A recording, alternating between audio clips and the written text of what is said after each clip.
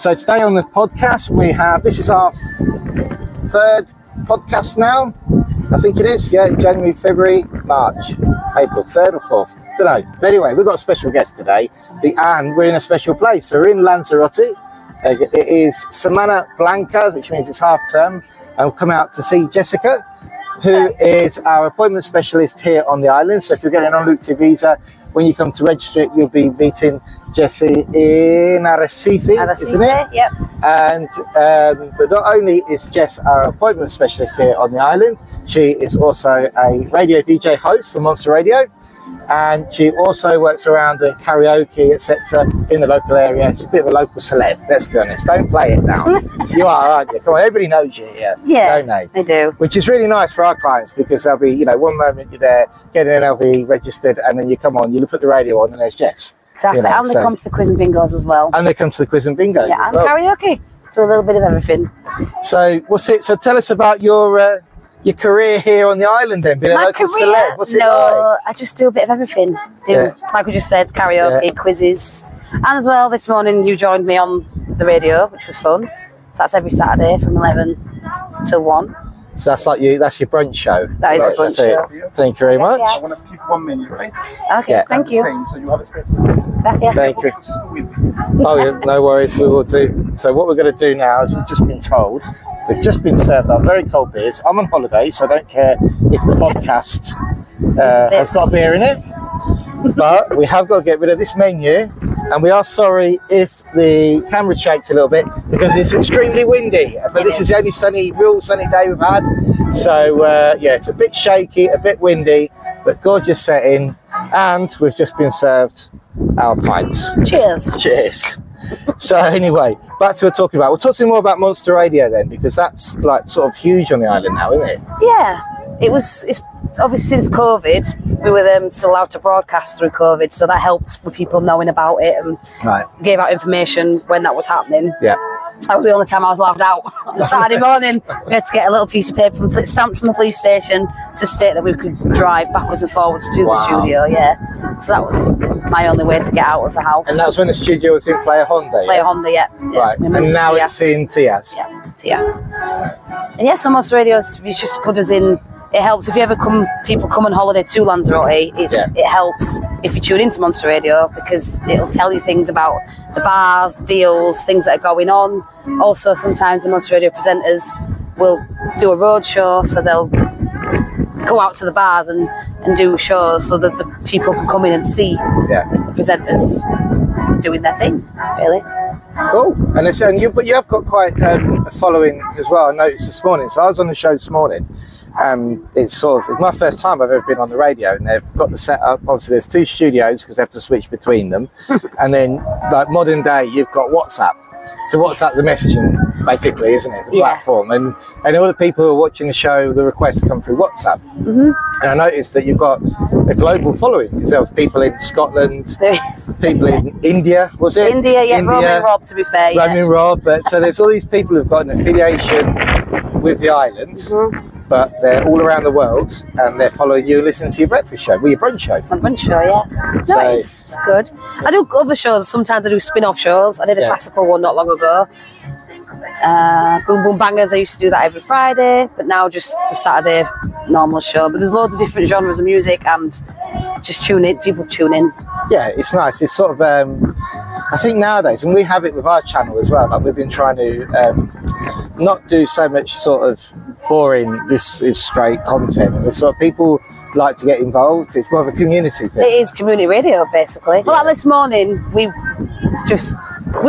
good, and we didn't know what we were playing, what we were going to say, and it just sort of rolled off as it did.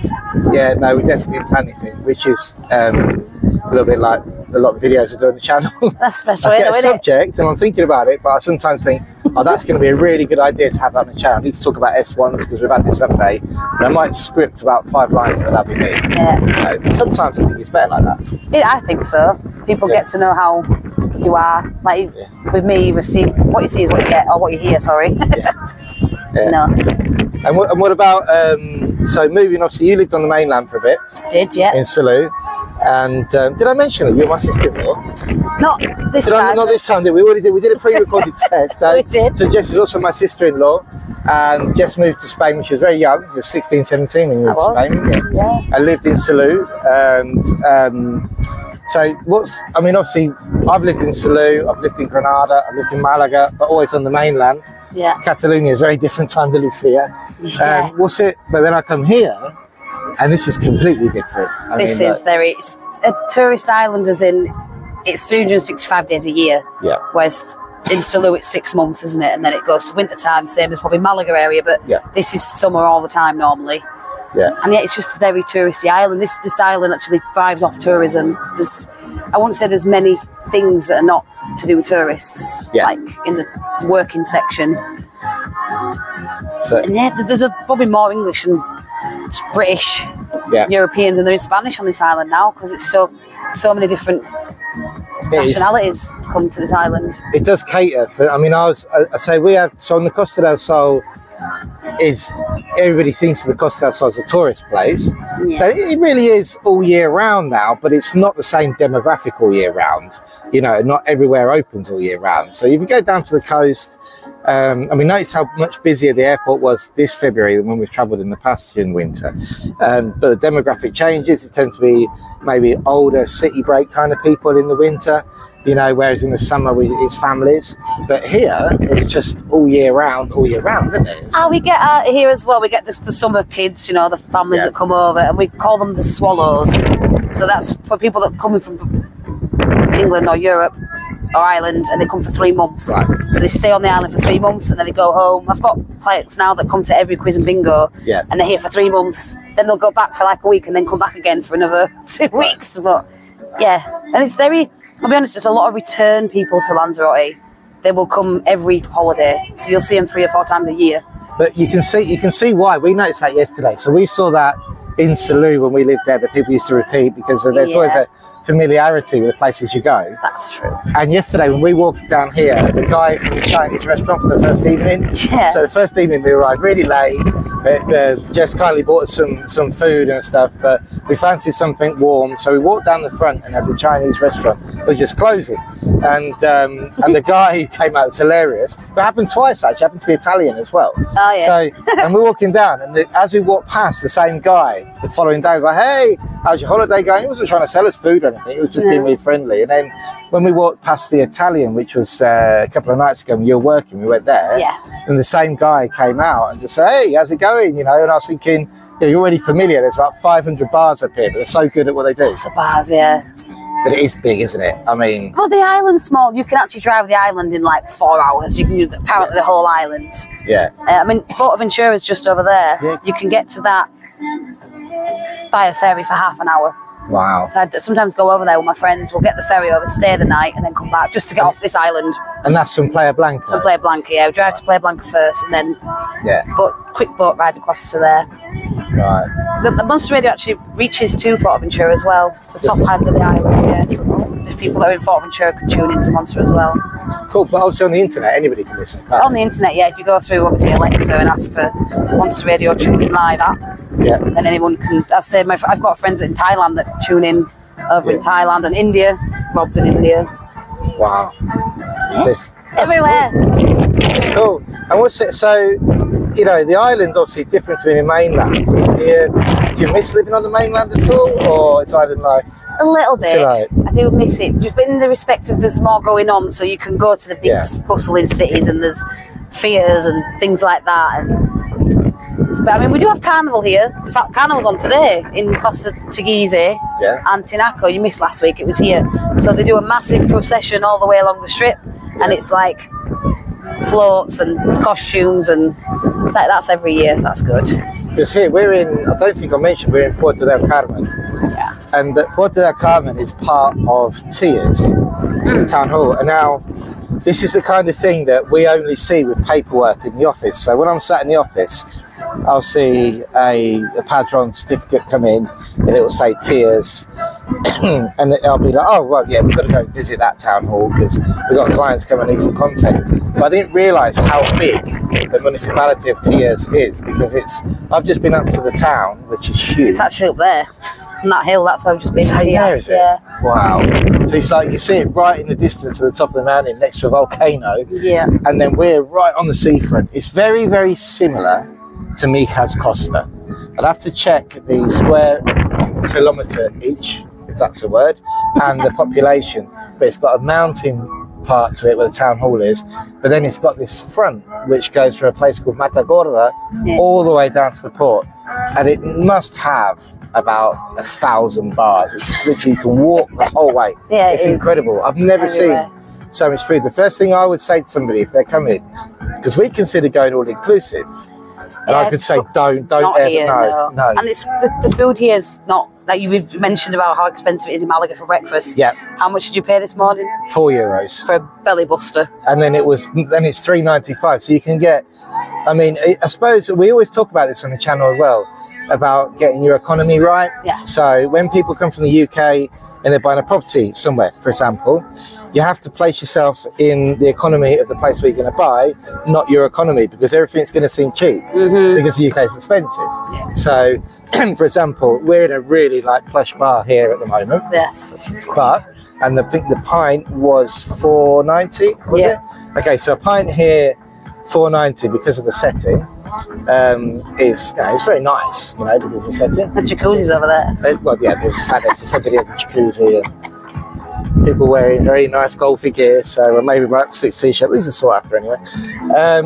But it's still $4.90. But if you're talking to somebody who's coming from the UK, then that's cheap because that's what they're going to pay anyway for a pint. Not at least that in the setting. But if you go down on the strip, then you can get a pint for as little as $1.50. Yep. So when I first walked down and I was looking at the menus and the plates, they've got sirloin steak for about €17. Lamb chops. No, sirloin's 13. Fillet's about 17. Fillet, that's it. Yeah, fillet's just under €20 normally. I saw 6 lamb chops for €17 as well. Okay. Which in Spain would be more than that, I think. So. Oh, really? We went to a fish restaurant which was fantastic. Oh, that was so nice. That was nice. I want to go back there. We have to check. So myself and Lara from Upsticks Drive, also my wife, she your sister. We always, when we treat ourselves, we'll always go and have the rice or the fish rice, the lobster rice or something in a fish restaurant, because you always judge how good it is and check the price out. And it was just amazing. And it came to, we had everything from oysters, local. You made me have an oyster. You had an oyster. You still owe me a $5, by the way, but I'll take the beer. You'll take the beer. It cost me a $5. There you go. If we get 1 million hits on this video, then I would. Get hit in the bottom. It was oysters. It was just everything local, and it came to, if you included the 2 children as one, so there's 5 of us. If you divide it by 4, it came to €50 each. It was €200, wasn't it? It was. We had champagne. Well, carpet. Yeah, that was. So for the quality of the food, if you were sat anywhere else, you just wouldn't get it. No. And sat there for 3 hours as well. We did. I'm glad we chose that one. The wait to service of 4 people coming to attend to it is brilliant. So, I mean, there is that here, isn't there? Why do I always go from tangent about food? I always do that. I can't say I love food. As you can, I love food. It's my favourite pastime. And drinking beer, anything really. But if you're a local celeb, then all right, you're pushing it. I'm not really. I think I'm just on local radio, and I do a bit of karaoke and I don't think quizzes and bingo. All right. Yeah, I'll take it. Everywhere I've got it, everybody knows you. So that's, to be fair, that's true. Even that restaurant last night, a fellow walked past me. He was like, "Hey, Jess." I was like, I can't keep up with all knowing who they are. To be fair. And to be fair, everybody who's done the TIE card for you knows you as well because they're following you. Exactly. Yeah. So it's great. I think it's brilliant. But you don't get many people coming here to live full time, do you? Yeah. A lot of expats. So they're all older, Right, so it's retarees here. Retirees, yeah, I'd say so. I mean, you do get the younger ones that work. I mean, before COVID happened and Brexit, obviously, there was more younger people around, but then since that they all went home because they didn't get their money or whatever it was. The job situation. The job. So now there's lots of jobs in Lanzarote. If you're Irish, you're fine because you obviously can work here. Yeah. But for British people, they can't work. You can't just, as you say, you have to you can't get the. And there's paperwork. A lot of Irish people here. This is very Irish here. There's more Irish bars around here than anything else. Is that the time of the year, or is it always? Always. I think the Irish were the ones that sort of conquered this place before the British. Right. Because there's so many Irish bars, and they've got good flights from Ireland as well. They come in like every 4 times a day or something, so something like that. Because I mean, the flights. Our flight was awkward times, really. That's for Malaga, Ryanair, but it was Malaga was so cheap for us, and obviously Islanders get cheaper discounts, don't they? If you're a permanent resident. If you're a permanent resident, yeah, you get like. So, for example, when we go to Rancho, Texas on Sunday, I'll get a discount if you're a resident, which is good. And then if you're a full-time resident, you get money on, say, I fly to you in Malaga, I get half-price flights, but only if you're a resident of the Canary Islands. Right. That's good, though. Yeah, I think it helps with something to do with if you live here and you've got family in the mainland, it's cheaper because to pay the prices of flights full all the time, it's not. And because they're part of Spain.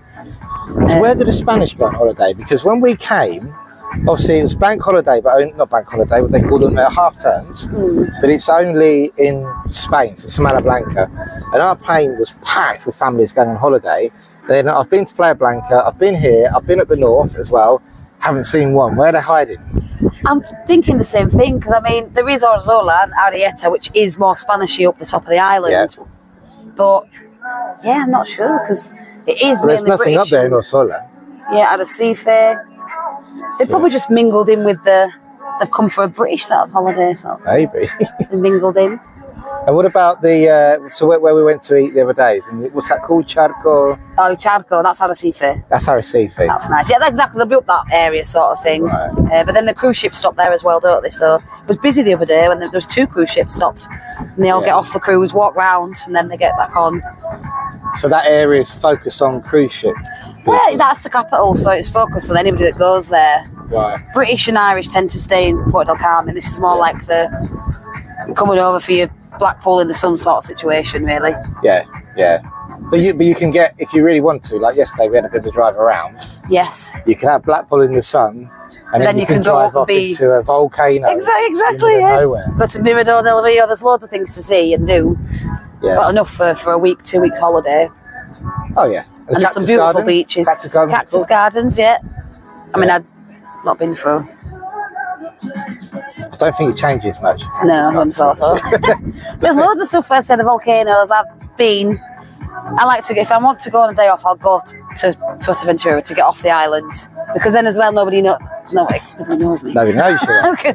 So yeah, again, that's another point. I'm like, right, I'm gonna go. In fact, I'm going away on Tuesday with my friend. We're going up to the north of the island, so that'll be fun. I've not been up there, so. That's where we were yesterday. There, it was very, very windy. It was nice. It was nice. Yeah. But even there, you see, when we went to the restaurants, because we were like, oh, we're going to go to a proper Lanzarote. What do they call? What's the word for a local Lanzarote person? Do they have a word? No, like we have in Alarin. We have Canarian. Canarios. Yeah. They call them Canaries. Yeah, they call them Canarian. There is a few Canary, like proper Canary, born and bred here, like as well. So there's a few around.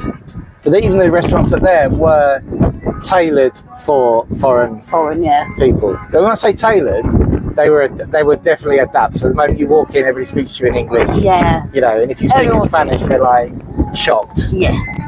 So your Spanish is good. It's not like yours. Well, no, you're like, woo. Your Spanish is very, very, very, very good. It's all right. I've heard you speak, well, you do all the appointments for us and everything. Your Spanish is brilliant. But I've noticed that no one else, speaks a lot of Spanish. When they hear you speak Spanish. Yeah, they think I'm fluent, but I'm not. I can get by. I can have a conversation with the Spanish person and sound. Then I do get commented that I'm good on the pronunciation. I've heard you after a couple of beers. When I've had a few beers, I think I'm fluent. Then I'm talking away. But then no one else, obviously, because you've been in different parts of Spain and you've needed to use your Spanish. I don't use it as much though. I'm losing it again because everyone's British here or Irish. You know what I mean? They're all Europeans. And there's Germans and all sorts here. So. And everyone speaks in English. You try and speak to somebody in Spanish and they just talk back to in English. So I can give up. I'm like, right, we'll just talk in English. It's easier then. I've been doing that this holiday. Yeah, exactly. In the biosphere the other day, you would chat away in Spanish with the fella, ordering mojitos, and then you just end up talking to them in English because they reply in English. So I just think, well, it's because they all want to learn English, even though they're all fluent in English.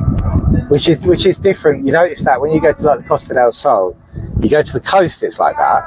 But the moment you go inland slightly, they're all want to speak in Spanish. I think this reminds me probably how Costa del Sol would have been a few years before. Exactly. But it's cool. And then obviously the airport, because I've just seen nothing but flights come in all the time. Probably there's one coming in now, look, see it? I just seen one drop in there. There's one coming in. They come in every sort of, I don't know, not even half an hour, 10 minutes sometimes. So the Jet 2, obviously Jet 2 package holidays. Yep. Right, they're huge here now. They pretty much own the island as the flights coming in and going, the morning, noon and morning and night. Do you think that's affected the bars? Because people like my uncle, for example, just came and we went to another reason we popped over and we saw my uncle was here. Great. So the first day we went out and said hello to him. And he was in a hotel that just didn't leave. They catered for people with demographics, somebody in the 70s. His wife's got limited mobility. They're in all-inclusive, but they're not spending any money in the local economy. That's it. There's a lot of places like that. I think if people stay in Puerto Del Carmen, it's the bigger hotels are down in Playa Blanca, the ones that cater for the all-inclusive packages. You can get them here in Puerto Del Carmen, but it's more accommodation with that apartment. So. Which is what we're in. What you're in, yeah. So it's a pool bar, and you've got your own little kitchenette in there, and then you can choose to eat out. And there's so many restaurants, as we spoke about earlier. The restaurants don't need to go all inclusive. However, my next holiday, I'm going to go all inclusive. I would say after doing all inclusive and doing this, I don't really know Playa Blanca because we're only there for a day. See, Playa Blanca's very small. There's lots of restaurants there as well. But I wouldn't go all-inclusive here. No. Not in Puerto Del Carmen. No, there's so many nice places to go. Mexican, Indian, Italian, and the quality is good. Well, don't get me wrong. You can pay for rubbish if you really want to. You can. But for very reasonable money, you can eat really well. Really well. Here. So you wouldn't go all-inclusive. I'll never go skinny over when I live in here. I think so. It's... my waistline is definitely taking it in even more of a battering being here for Try living here, don't we? So that's cool. Right then, and there's anything else that you want to say about the island? I mean, why would you think anybody would want to come and live here? There's a Jet 2 there. That's Jet 2. Jet 2. There you go. Jet 2 coming in. Jet 2. No. That'd be EasyJet. Oh, it's an EasyJet. Oh, it could be Jet 2, but it's orange. Jet 2. Yeah. Jet orange. Could be Jet 2. So it's slightly isolated, but it's not. If you're a resident, you get cheap flights to the mainland anyway. Yep. You've got 3 islands to hop around. 4 islands. Well, technically there is more. There's La Graciosa at the top. I've not been there yet. The main 4 islands of the Canaries is Fuerteventura, obviously Lanzarote, Gran Canaria and Tenerife. They're the 4 main. But there's La Palma. That's the one where the volcano went off not long ago. Right. There's a few other little islands. Yeah. And Madeira, which is not actually part of the Canaries. It's up there. Yeah, that's part of Portugal. I want to go there. And so you've got all this on your doorstep. The weather's like this all year round. Yes, well, because you keep saying that we've had the worst week. You have had the worst week this year. The weather's been amazing. So for the weather-wise. And in terms of if you were on a non-lucrative visa and you're working from you're living from savings or a passive income, then if you own a property here, then obviously it's quite cheap living. Yes. But renting's difficult. Renting's terrible. You can't get, now it's €800 plus bills for 1 bedrooms or sometimes studios, because everyone's buying properties and then doing them as holiday lets. So that's why there's no workers. So if you do come on holiday here, you have to be patient as well in bars, because every bar is understaffed because there's nowhere for them to live. Right. No accommodation. If they can get our accommodation in Arrecife, you can stay there. It's cheaper, but you still got to get backwards and forwards to Carmen. And that's reflective of what's happening on the mainland. So exactly the same's happening. So we always say to people, I always say, and it's an opinion of mine, that renting first before buying isn't a bad idea. Oh, I should do that. I think that getting I agree. Your head I concur. You concur. I think getting your head in the local economy and understanding how much you're buying for is a good idea. Yeah. And we know that the housing market in Spain goes like that. We know that. But then what choice do you have? If you want to come and live here, so you've got a budget for a property and a budget to live on that qualifies for your visa, then you might be forced into buying because you just can't find anywhere to live. That's it, exactly. Well, that's why for my friends are in the exact same predicament now. They're renting and they have to buy, so they want to buy, but they are renting, but they need to move somewhere else because there's actually no houses yet. They're so expensive in the house. Lanzarote has gone through the roof. It's the most expensive island to rent and buy on. It's, for some reason, I noticed that they're preparing more plots of land to build on. Well, you need to. There's not enough. It's getting a busier island. As in, I think years ago, Tenerife was the main one, Gran Canaria. This is now up and coming with don't know, just everything. It's getting very popular. Very, very comparative, the prices. Considering the cost of living here, I don't know the cost of the taxes, the properties, but considering the price of the food, the fuel and everything that I've seen, the prices are comparative to Malaga. So I looked down there, like an apartment, one line back from the front, they call it Segunda Linea, was 200 grand for a 1 or 2 bedroom apartment. In Malaga, probably a little bit more, but that'd be it, depending on where you go. The villas were 350 up, and probably now in Malaga you're looking to go quite inland for that kind of price, but here you can't go that far. You can't go that far. So you can drive the whole island in like 4 hours. So it's not, but even up on the hill there, I was looking like the townhouses, they were still at 195 grand. So it's, but then as you say, if you're coming from the UK and a normal terrace house is worth 250 grand, then you know, and you've got a pension, and it's still a good option. Definitely. I mean, if you've got money to move and you can do it, get in touch with you and get yourself over to wherever. And the taxes. The taxes are cheap. This is one thing. They've gone up recently, believe it or not. You could get €3 to go everywhere. No, it's not quite, but it used to be like $2.90 to get like most places, and it's gone up twice in the last couple of years because of the petrol money. Yeah. But it's so much. Salou was well expensive for taxes, but here it's cheap. And Malaga, so we have a minimum charge of like a tenner. So minimum charge, I think here is what is it, $3.50 now? No, it's less than $3.50. Three. Crazy. So you can do the full strip from here to there, and the meter doesn't go up. And you go, oh, there's €3. I mean, you gladly have a tip, but it's cheap for taxes. So anyway, well, that was Jess. Now, if you come over and you're going to be registering your non-lucrative visa, you'll be meeting Jess at the police station. Despite what she says, her Spanish is amazing, and she is a local celebrity. Not really. And for all our clients who have already seen her and met her here, you know that. So drop us a comment below. Yeah. Lanzarote is somewhere where we can serve now for the non-lucrative visa in person from start to finish, because we've got Jess here on the ground to do the appointments in Arrecife, which I have to say was very easy to park when I went to see, but they were a little bit miserable, the policemen. So you definitely need somebody with you to do that. And yeah, we're going to see. I'm going to put a couple more videos up. You will already see videos on the channel about Lanzarote that we've been recording, but I haven't got that much because I've been on a bit of a holiday as well. And thanks for having me on the radio show. Thank you for joining me. I had a great time. Thanks for entertaining us for karaoke. Hey. Thanks for looking after our clients. You didn't sing though. I didn't sing, no, I don't sing. Raoul did. My son sang, but I'm definitely not singing. And yeah, thanks for watching the podcast. And if you check out the link at the end of this video, you'll see who's coming on next. Cheers. Oh, cheers, yeah. Happy holidays, Chris. Happy holidays.